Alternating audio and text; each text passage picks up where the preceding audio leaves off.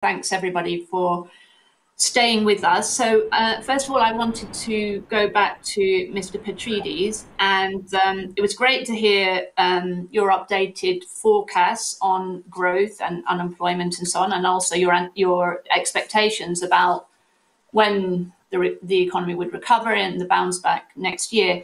Can I ask you just about the deficit, what fiscal deficit you expect in 2020, given these growth forecast revisions? So just to get some idea of the sort of deficit you're expecting and the increase in government debt in 2020. And obviously, Cyprus did have a very generous package or series of packages, as you mentioned in your opening remarks, but it's going to cost the state quite a lot of money. And do you see that being a constraint then going forward in terms of providing more support for businesses and households, through the winter and into 2021? Or do you think the government's quite well placed actually to manage that? And I guess the related question is about the banking sector. This is one of your three pillars, the reduction in NPL levels. A lot of progress has been made already, but it's still a significant burden. Is that going to hamper the government's efforts? Just to get some sense from you of how you see the budget outturn and what's the dynamics with government debt and NPLs and so on, and how that's going to influence the recovery in Cyprus. Thank you. Yes, thank you very much. I would say that we should always design policies within our means. And when it comes down to fiscal stimulus packages, they should never put at risk the overall fiscal sustainability of the country. And this is why at my early intervention, I did underline the fact that the fiscal space we had created in the past 7-8 years was a catalyst for allowing us to proceed with a very bold fiscal stimulus package that basically rescued the economy during this period. For 2020, I would expect a budget deficit equal to about 4.5%, which is not catastrophic, and it is quite manageable. We have deliberately increased public debt, but we have liquidity ranging to around 20% of our GDP. And before the end of the year, the public debt, which is about 120% of the GDP right now, will start having again a downward trend. So I think it is quite manageable.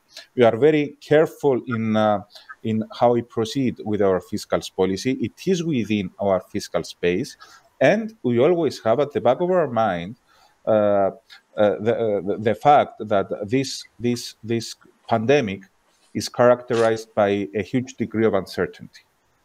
So yes, we should have the means to intervene, more targeted, of course, to a lesser extent into 2021. But I think we are keeping the balance, and we are quite happy about how things are turning in regards to the prospects of the recovery. Now, regarding the NPLs, there was big progress in the past years. The NPLs they were reduced from around 50% to less than 30% of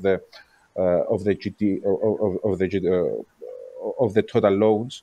Now there was a freeze in the procedure, in the foreclosure procedures in the past months because of the pandemic.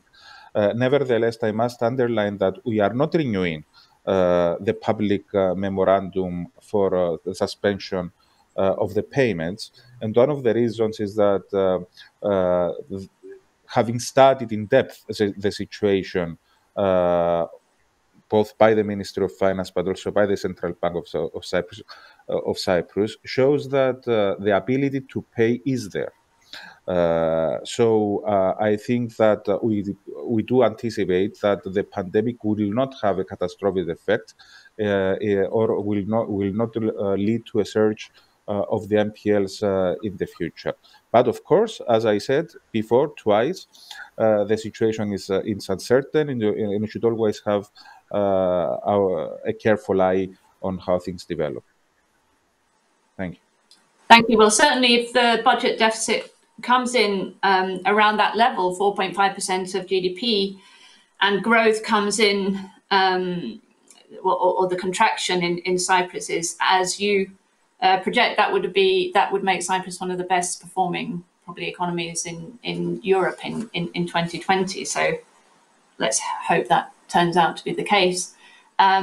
Just a couple of questions have come in for some of the other panelists, and so bear with me and to put some of them. So I guess this one is relevant for Mr. Filiopoulos, who I believe is still on the line, and Mr. Papathanassis, which is, again, just looking at the EU funds and the role of the EU funds. I guess one thing that we've heard quite a bit in recent weeks, I mean, this goes for Cyprus as well, of course, is that this unprecedented funds, very large sums, which will be available to Greece and Cyprus, are going to be a game changer in terms of bridging the investment gap, public investment gap, I guess, which has been problematic, certainly in Greece in recent years. But is that the wrong way to look at it? Do you think that actually the emphasis should be much more on looking at other kind of avenues of investment? And, we've had different ones from Mr. Volek and others, but do you expect FDI to take off? I mean, you sounded very positive about the prospects, and also that it's not investment interest is not confined to one or two sectors, but seems to be quite broadly based. So I'd just like to hear a bit more about that, the kind of how you look at the kind of role of public investment and the EU funds and kind of broader business environment and the potential for attracting FDI in a way that hasn't really taken off in Greece in recent years. So over to you, Mr. Filiopoulos. Do you want to start, and then I'll turn to the alternate minister. I think that the minister Minister Papathanassis should answer this question. Okay. Okay. Well, thank you very much, Mrs. Hoy. A very interesting question. As I said before, FDI was quite low. The reason was quite low was that relatively to other EU member countries, was that the country was not attractive. We had a country that was not attractive to investments because of a very hard bureaucracy that would delay all investments. So, as I said, this we've been changing continuously, and as Mr. Filiopoulos said in your previous question, we have not seen an investment to be seized or to stop proceeding during the crisis. So we see that there is a complete change in the view of Greece as a country of possible investment from investors, and of course we are working on that, trying to create or give more tax incentives. We are continuing in reducing bureaucracy. As I said, we are changing completely our digitization program on the public sector, making things much faster and easier. We enhance drastically technological mechanisms, digital technology, and other measures that will make things much faster. Of course, as I mentioned before, the judicial system, and we are reforming that. And another issue that seems to be on the Greek side is that we do have a lot of STEM graduates, and this is something that's very attractive for companies, especially in DG and innovation. It is very attractive to set up the innovation hubs here. Now, I think you mentioned about the investment and how we will manage and how we'll run rather the investment procedures. I think we are changing completely also all the laws pertaining to PPPs, to make things much more attractive and much more faster. And also we are changing the law for public procurement and public works to give the opportunity for the projects to start much faster. So actually there's a big change happening. It hasn't stopped, as Mr. Filiopoulos said, during the COVID crisis. And we are we are looking very focused on the demands of the investors. And we see a lot of things happening, as I mentioned, from investors from Israel, USA, and other European countries. So in that sense, we are very hopeful that things will go the proper way, and the RRF fund will be able to assist in creating a cyclic economy based on the value chains that are main target from EU strategy, as it was announced in March 2020. Thank you. Okay, thank you very much indeed, Minister. So, Mr. Filiopoulos, if you want to jump in as well and add anything, please do so. I've got a couple of final questions. I'm just turning back to you, Mr. Volek, looking at this kind of broad discussion of various, investment streams. How do you think your investment migration program is going to be a positive factor in Greece and Cyprus in the next 2 years, and this kind of recovery phase from the COVID pandemic? Yeah, I think in both countries' sake, these programs will play quite an important role. So the pandemic has already had an impact on both economies, as it has all around the world. In 2019, if you look at from a tourism perspective, which is where a lot of the impact of the pandemic will take place, the tourism directly contributed to about 23 billion euros to Greece's economy. In 2020, that revenue is understandably is just sort of 20% of that amount. So tourism takings from abroad are not expected to top 600 to 700 million euros in the next couple of months through to December. The silver lining would come in the form of investment in the Golden Visa program, if we're talking about Greece.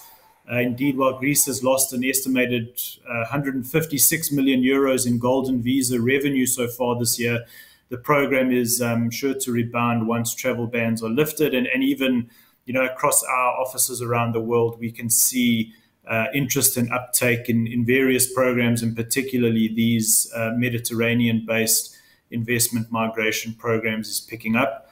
I think at that point, it'll also be more enticing for investors as property prices will likely still be on the low side, but of course destined to rise. And then when considered in conjunction with the Greek government's non-dom program to attract wealthy individuals to reside in Greece, its strategy to enhance real estate and other related sectors through various tax initiatives, which Cyprus has also introduced. There's also in Greece a draft law proposing a flat income tax rate for foreign retirees who transfer their tax residence to Greece. I think it's clear that this golden visa program is an important element to what will have to be a multi-pronged approach to attract the much needed foreign direct investment. Okay, thanks. So we've got to draw to an end, but I just want to finish with conclude this panel with the final question. So, Mr. Green, the emphasize that particular slide and of the 10 points, the one that you said was most important was the commitment point. So do you see commitment here in Cyprus and Greece to change, to invest in innovation? Do you think the pandemic has been an accelerant of change in this regard for Greece and Cyprus? I mean, this question, it's not just for you, Mr. Green. You can tell me how you think Greece and Cyprus are placed in this respect, but for any of them to jump in and answer this. So, Mr. Green, maybe. As far as I know, I see quite a lot of interest and really doing things in the right direction. But I think that we have here people that are from the ground that can tell us more. And if they want, they can share about their activity with this respect of innovation. Okay. Mr. Filiopoulos, if I could, yeah.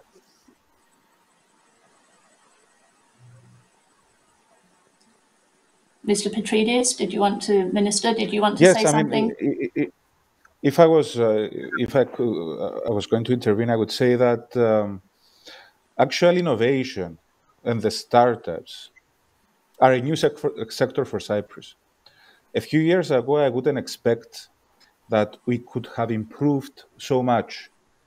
Myself, under my previous hat, when I was deputy minister to the president, and we were trying to look what is happening worldwide.